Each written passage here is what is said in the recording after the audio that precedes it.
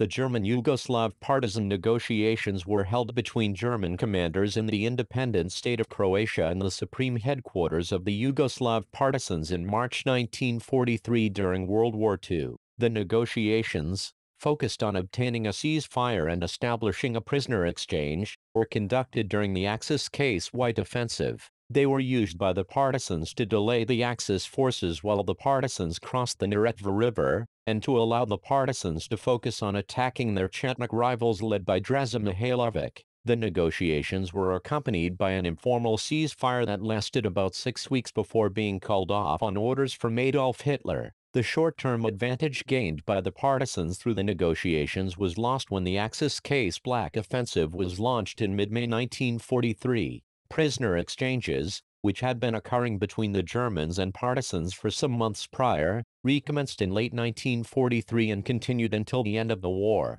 Details of the negotiations were little known by historians until the 1970s, despite being mentioned by several authors from 1949 on. The key partisan negotiator, Milovan Đilas, was first named in Walter Roberts Tito, Mihailović, and the Allies, 1941 to 1945 and 1973. Roberts' book was met with protests from the Yugoslav government of Josip Broz Tito. The objections centered on claims that Roberts was effectively equating the German partisan negotiations with the collaboration agreements concluded by various Chetnik leaders with the Italians and Germany during the war. Roberts denied this, but added that the book did not accept the mythology of the partisans as a liberation movement or the Chetniks as traitorous collaborators. Subsequently, accounts of the negotiations were published by Yugoslav historians and the main Yugoslav protagonists.